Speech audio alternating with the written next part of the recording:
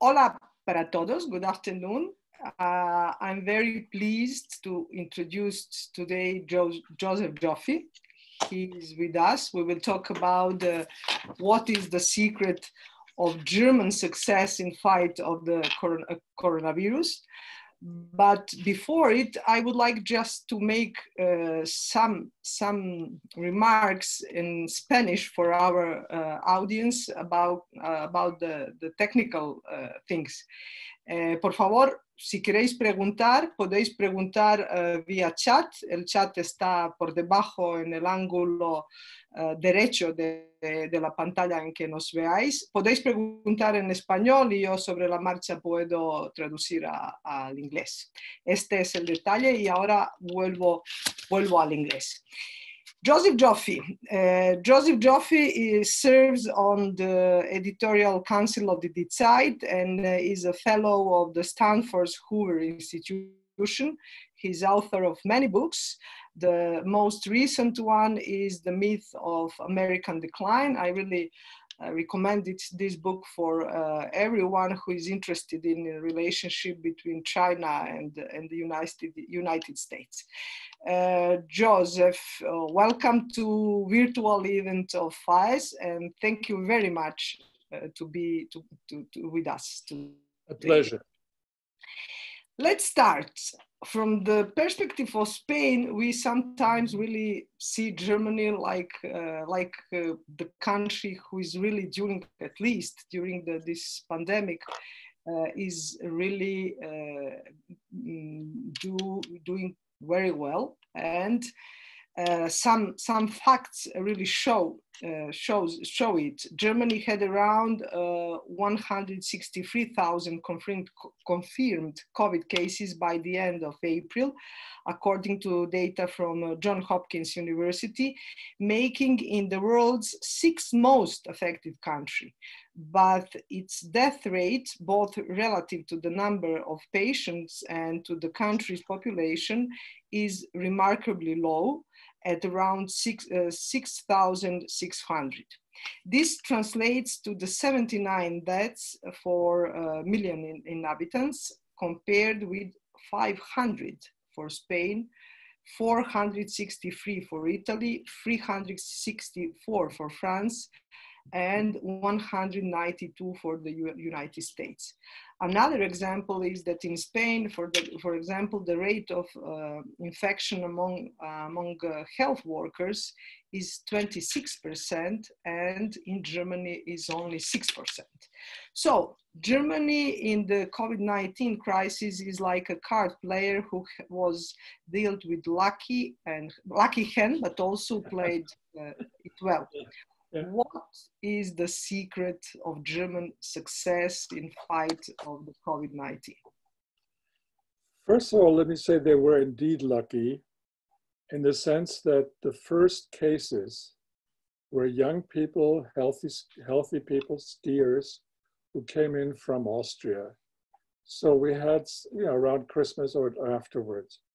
So the Germans had a head start on dealing with the issue. That was the lucky part. But there, I think, which is a longer lead time than other people and healthy people infected, hence a very low death rate. But beyond the luck, there are structural reasons which I would like to emphasize. First, you go back in history. For many years, the health experts have been preaching, we have too many hospitals, we need to consolidate them into central hospitals that can do everything, and we have to reduce the number of beds. Luckily, this didn't happen. So let me give you an example which goes beyond the numbers. I'm now speaking to you from Munich. In a radius of 1 mile, 1.6 kilometers, we have five hospitals. Even if I had a heart attack, I could still drag myself on my hands and feet to the next hospital, which is 800 meters. Now compare that to New York or Toronto or Chicago or I assume also Madrid. So lots of hospitals, therefore lots of beds, and therefore, so I have to give you some number. Let me give you some numbers. Germany has 8 beds per 1,000 of population, 8 per 1,000. Italy and Spain have 3. Germany has 34 ICUs per 100,000. How do you say ICUs in Spanish? Intensive care units? ICUs. For intensive care. UCI. UCI.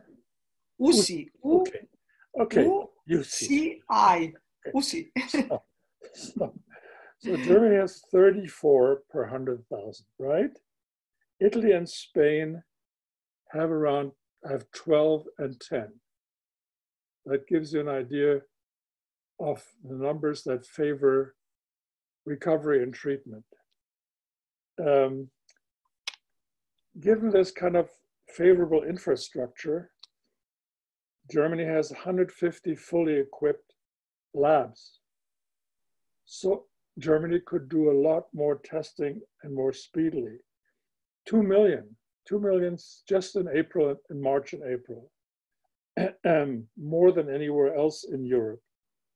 And accordingly, if you test a lot, you can identify the sick and send them into isolation, which slows down the rate of spread. And so by now, the Germans can do 1 million tests per week, all due to this kind of infrastructure our experts told us we have to reduce. So call it luck or call it resistance and politics. Finally, I think the most interesting structural reason that goes beyond these numbers that we've been telling people, call it German federalism, where health policy, and this is very critical, belongs to the 16 states. It's not a federal national issue. And with authority, say down to the local hospital, going down to the municipality. So if I'm a director of a hospital, I don't have to call the minister, let's say, I don't know, in Berlin or Washington. I can act on my own. So unlike centralized states like France, Germany had, so to speak, countless of experimental labs in a metaphorical sense. 16 states, hundreds of municipalities who could react more quickly and in a more decentralized manner. Give you a story. So I go to my local hospital for physical therapy. This was in early March. And I said, you could use this beautiful room with all the equipment and turn it into, what do you call them, CUs? Intensive care? UCI. She said, we are already organizing it. So I have very quick reaction times given to the decentralized structure of German public health. Enough. Yeah, you're lucky, but also you have decentralized politics. And if I remember well, I think that Germany is the 3rd country in the world with the level of investment in health, only after the United States and Switzerland. So you are very expensive system. It's a very expensive and very, very good system. And so this is lucky for. But the United States spends as much of GDP, or much more, 17% of GDP, the Germans and the Swiss spend 12%. But somehow that money is better organized and better invested than in the United States, which is a long story and it doesn't. Because Germans are much more methodic than Americans, well, maybe. Maybe they are more methodic, but the example of my physiotherapy in the neighborhood hospital is an interesting one, because even if, it doesn't matter how methodical you are, if you cannot act on your level close to home, if you don't have the authority to, as in this example, suddenly add 20 CUs, okay? So I think if you force me to explain, yes, there's money, yes, there's German the methodical character, but there's also, I would emphasize, decentralization and authority down to the local level, which makes for faster response. I think that is a good moment. I have another questions here, but just Alfredo Timmermans has written a question which is linked with what we are talking about. Timmermans said, I would like to hear something about the ownership of hospitals. What is the weight of the public healthcare system over the private practice? I think that is a good moment to ask it. Again, it's not a national system. It's a state-based system. It's not like Spain or Britain. Take Britain, the National Health Service, one huge hierarchical organization. And so I keep going back to what I said. Look at decentralization. Then look at how many players there are. There are city hospitals. There are state hospitals. Then there are of course, there are private hospitals in Germany too. And there are kind of quasi-private hospitals run, say, by the church, by the churches, or by orders, nuns. A nun may be more dedicated and cost less, if you wish, than a professional employed by Mount Sinai Hospital in New York. So again, it is the multiplicity of actors, which is particularly important in our case, where none of us knew what to do. And so you have many, many institutions that can try out stuff. Yeah. Okay. In Spain yesterday, in Spanish Parliament, we had a very tense debate about the prolongation of the state of alarm, and probably the state of alarm will continue until June. Germany has taken much less drastic measures, and as far as we can see, has done well. So, can it be said that there is a change in the mentality of Germans, in the sense that they don't take Gestapo to force the Germans to be disciplined because they are already responsible? I mean, it's if we make comparison with Spain, it's amazing how you have a really much less drastic measures and better results. In Spain? No, in Germany. In Spain, we have a very drastic measures and really very bad. Let me take, look, these issues are not that easy to answer. So let me take two extreme examples. You had Sweden with practically no drastic measures. Yeah. You had Israel, a democracy, with very drastic measures, where even the domestic intelligence agency tracked infected people by cell phone. Very harsh. The Israelis were very, very successful with their very harsh measures. The Swedes were kind of, but not clearly, successful with herd immunity and not lockdown. So it's very hard to kind of attribute success or failure to the nation or to the nature of the people. What I would like to say, but you said the biggest surprise, no Gestapo in Germany. It is a surprise. What what happened, I think, certainly compared to non-democracies, take Russia, Iran, and Russia and Iran, very bad. They are not a model, as many people think that in an emergency, the strong state does better. People always use China, but I do not trust Chinese numbers, and the way they're playing the disinformation game. So now back to the Germans. What you are saying is that was there a cultural change here? Yes, there is. What I'm observing is that on the scale with Sweden, totally loose, and Israel totally totally strict, the Germans are somewhere in the middle, and because of course the state here is very weak compared to the Russian or Chinese state. As I said, decentralized down to the federal level.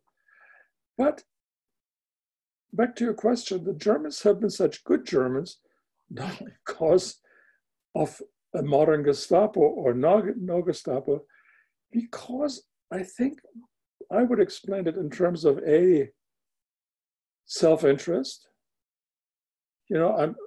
It's my self-interest to stay safe and to follow the rules, not great moral sense. And I would also add some kind of communal responsibility. So you can hardly see German police on the streets like in Italy, or I assume maybe in Spain. In front of stores, the people voluntarily form lines, one at a time gets to enter in the store, and they maintain, the 2 meters distance. Again, I have yet to see a policeman in my street. So there is, if you wish, a kind of what I call a mixture of social responsibility and self-interest. It's not in my interest to be infected. Therefore, I will keep a distance. Okay? Yeah. And so the country cannot organize itself without a strong state. That's my take on the culture. So the Germans are not behaving like Germans, as we think they are supposed to behave. They're saluting and clicking heels. Common sense.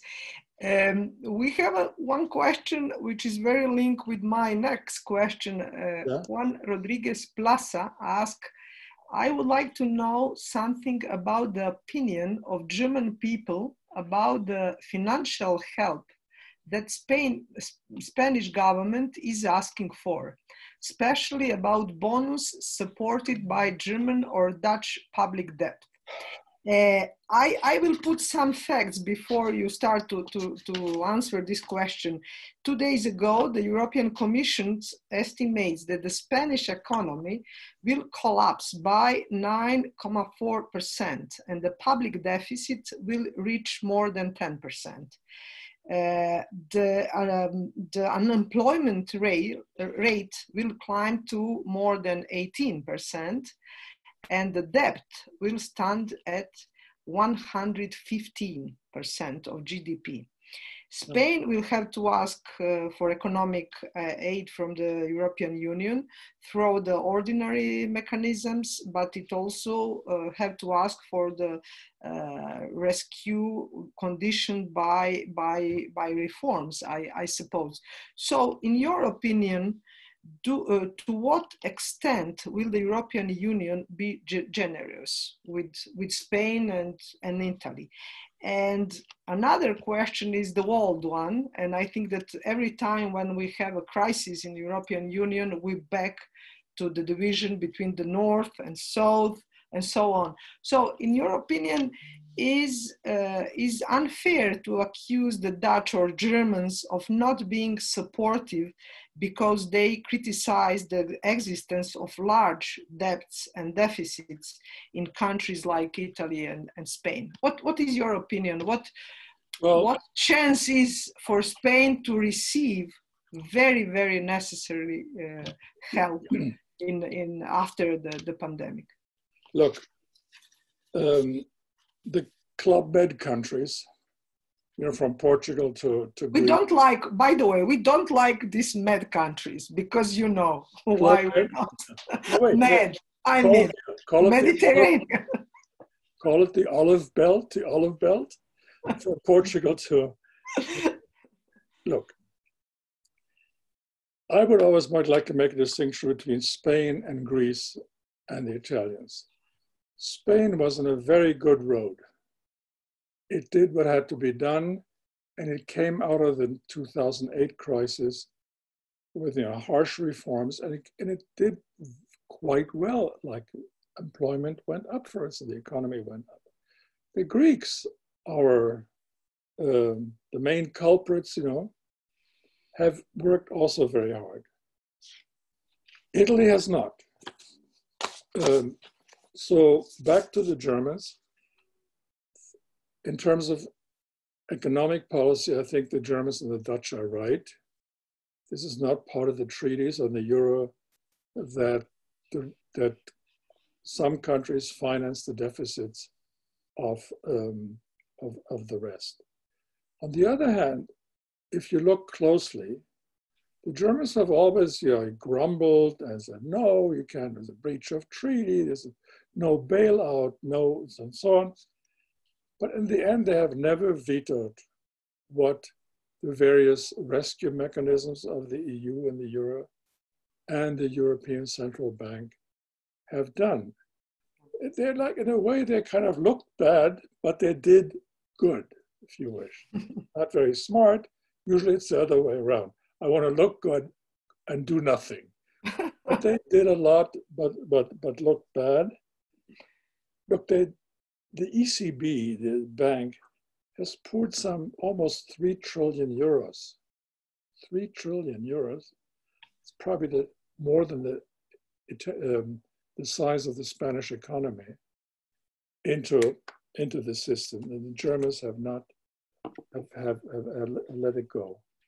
And they have financed the rescue mechanism, all these things that hand out money. They have allowed what is absolutely taboo under the monetary treaties. They have allowed the ECB to turn monetary policy into a fiscal instrument, meaning they have bought up national debt and thus put money directly into those economies. So the upshot of this is the Germans will behave like Germans by saying the wrong things, but when it comes to the crunch, they will pay. And why will they pay? Not necessarily because they're such good people. No country has profited more from the common market and from the euro than Germany. The Germans will not set fire to the system. So look beyond the headlines and look at what they do. There's a big difference between the headlines and what they do. Yeah, true. Before I take some questions of the audience, my last question for you is I think that's the question which I the most worry about. Yeah. In your books and articles, you have always insisted on the fact that after Second World War, the United States founded a number of multilateral institutions that have sustained the liberal order. Now, when the indispensable nation is absent and the multilateral institutions are falling to manage the COVID-19, what about multilateralism?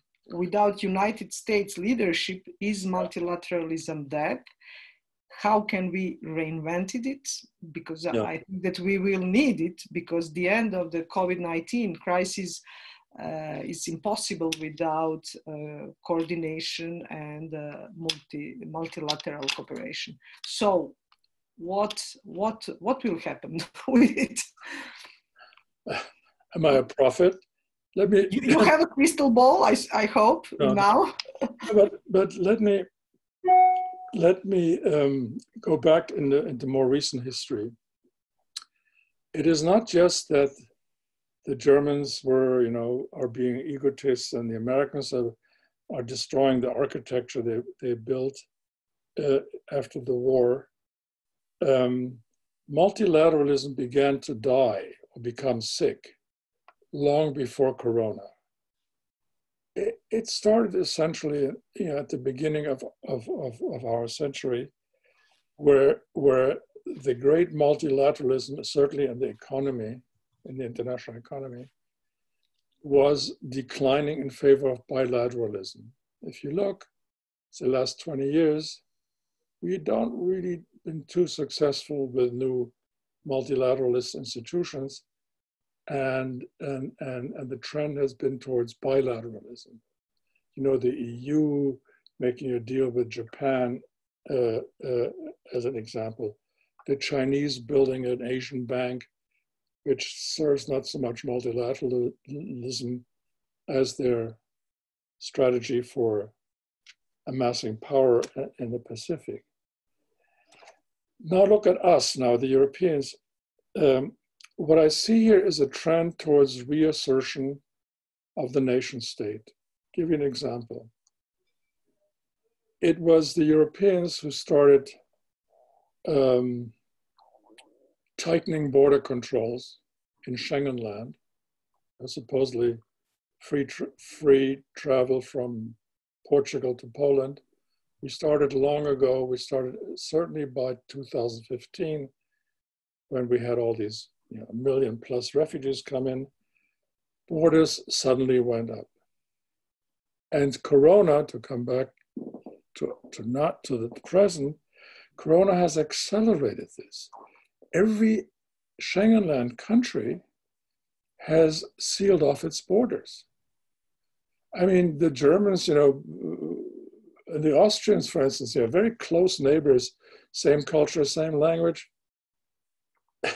You want to go from Munich to Salzburg? You might again, like 20 years ago, wait in line with your car for 2 hours. So this is the bad news.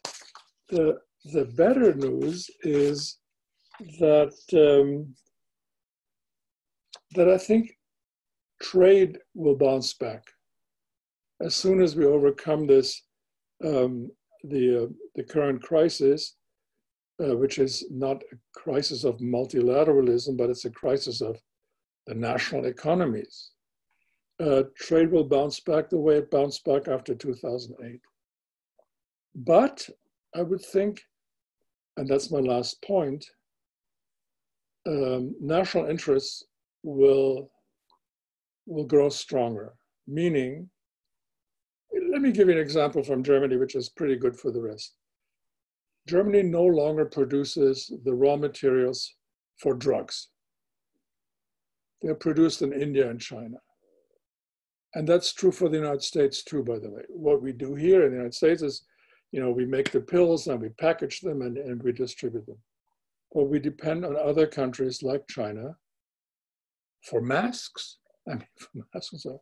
So the point is, we will renationalize certain parts of trade, where we no longer want to be caught with our pants down in an emergency like this. I think we'll have to pay a higher price for, antibiotics or diabetic drugs, but keep them under national control and to reduce dependence. And final point, I think Apple will no longer produce all of its iPhones in China for strategic reasons. I mean, you produce the stuff there and you give away the software to your competitor. So I think some of the supply chains will return home. Having said that, I would still argue trade in general will come back. Okay, it's not. And we'll still buy Spanish olives. Yeah, but it's absolute that we depend, for example, for antibiotics of China or Me Mars. too. It's common sense to produce Yeah. this. So we have to be willing to pay for it. And as far as Apple is concerned, Apple iPhones, they're so overpriced. They're so overpriced. But you use it, and myself. You know, Apple can lower prices in the home countries. We pay. On Apple? We are able to pay aesthetic, the design of No, I understand all that. I think they're just cool and they're good looking and all that. Yeah, yeah. But they're way overpriced. Okay, we have some questions from audience. The first one is from Jose Francisco Mayora. He asked, "Do you think?" Excuse me. The name is Francisco. Jose Francisco Mayora. Why do you have such long names? Because we are in Spain. And we like two surnames, two names, and so on. It's hidalgos. Do you think German way of social behavior, they are used to be a lot more quiet and less expressive than Southern Europeans in their way of interact, has played a key issue in limiting the spreading of the virus? And do you think Americans are being negligent in their approach to the pandemic, or are they doing soft eugenes? Because this is the question we dealt with before, right? I mean, the cultural yes, background of national behavior. As I said, the Germans don't behave like they behaved from 1933 to 1945, and neither do the Spaniards or the Italians, who also came out of a history of authoritarianism and a much longer history in the case of Spain than Germany. Are the Germans basically docile, I mean obedient and disciplined? Let me remind you of one thing. 10 years ago or so, the EU banned cigarettes in public places, right? I thought the Irish, the French, the Italians, and the Spaniards, those crazy Catholics and Southerners, would never obey. They did, immediately. Germany, the authoritarian Germans, endless fights here. Cases going up to the Supreme Court as to whether public places should be closed to cigarette smoking. So our old ideas about national behavior, that's what I'm trying to say, don't quite work anymore. There's also, I think, let me add a new thought to this. Germans are extremely suspicious of state power, given their history. So they could never do, the secret intelligence services here could never do what they did in Israel, using tracking by phone. And that's kind of bred into the new culture the last 70 years. So governments are hesitant to be extremely, to use imposition and force. It doesn't quite work. And as I said before, police powers and health is a matter of the states, decentralized. It's not a national government thing. So that still doesn't quite answer the question. So why are the Germans being so reasonable? Yeah.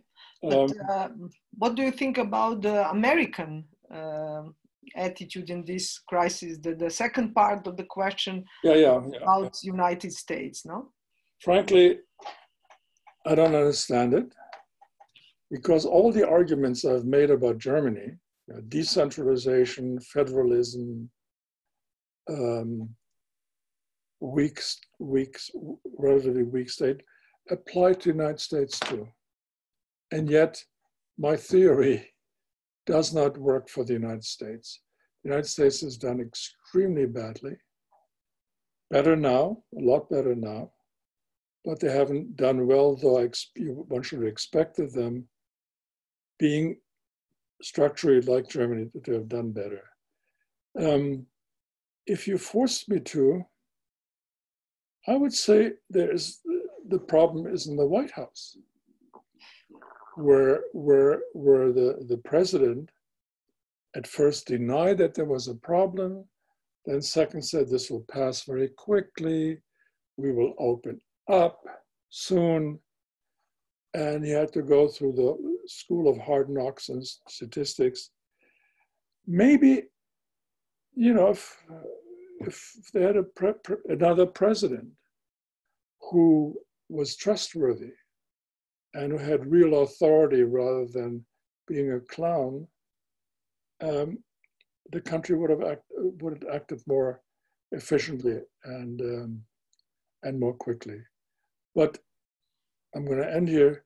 It is still a puzzle to me, like why a country that is so much like the Germans has done so much worse. Next question, maybe is much more for one Spanish guy, but what is your opinion? Why is it possible a the question is, why is it possible a conservative socialist government in Germany and not in Spain, where there is a socialist communist government? Look, why is it possible that Angela Merkel have coalition with SPD and we here have like the left socialist party with Unidos Podemos, which is the far left, it's communist party. You know, I'm not going to say anything bad about my favorite country, Spain, but the politics are such that even in a murderous crisis like Corona, the rivals don't come together. Spain has had a very weak government for how much, 4 years now? No, this is, we change, we have, yeah, this is the... There's a minority government, right? Yeah, it's a new government in last year. It's very, very weak government, definitely, and we have a lot of changes. Just let it there. So, you know, I praised weak government in Germany in the sense of the central state having to defer to the 16 federal states and so on. But if you have too weak a government, that's obviously a problem in Spain too. I don't understand, you know, I don't want to get involved in Spanish domestic politics, but the numbers in Spain, especially the death rate among hospital medical personnel, is just outrageous. And so I would want to look at why Spain, the Spanish government, is so organized that it cannot act. And maybe the problem is a government that is not strong enough. But I don't, you know, I wish I knew more about Spanish culture and Spanish mentality. I just have to come more often to Madrid. Okay, last question, or maybe two. I have a lot of.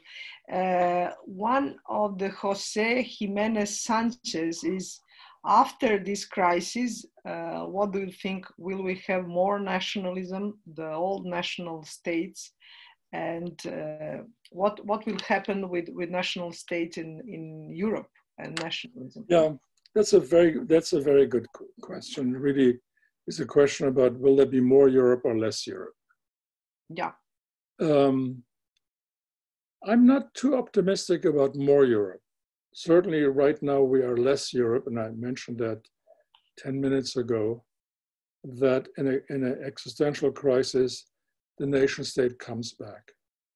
We do look to Berlin or Washington or London, and not to Brussels. And I've mentioned that by the example of how all of us pulled up our borders again. So I would like to make a distinction here. The nation state is definitely back. Whether nationalism, as we knew it from the first, from the 20th century, will be back, I don't think so. I think the nationalism, well, this is an important distinction. The nationalism which we see now is not the aggressive nationalism of, the first half of the 20th century. We went out to conquer and to subjugate and to occupy, where it's not expansionary nationalism, it is defensive nationalism. Not aggressive, it's defensive. So we pull up borders, so we think about our own nation first. We want to use the resources for ourselves, but that's very different from the aggressive nationalism that we saw in the period, let's say, between the French Revolution and the end of World War II, 150 years. I don't think that nationalism still exists. So the upshot is more nation state, more defensive nationalism, but no or very little aggressive nationalism. And that's the good news. Yeah. Last question, because I promise you that will be for 40 or 45 minutes of virtual even. So the last question is from Gabriel Cortina, and he said, summer is coming. Mallorca is the German lander in the Mediterranean. German what? German land. Lander. Yeah, right. Tierra de Alemanes. In the Mediterranean. In the Mediterranean Sea. Peacefully. Yeah, of course, always peacefully. And he said, please give us some advice and help. I can add that first Angela Merkel said that the Germans only can make this summer national tourism, but 2-3 days ago she said maybe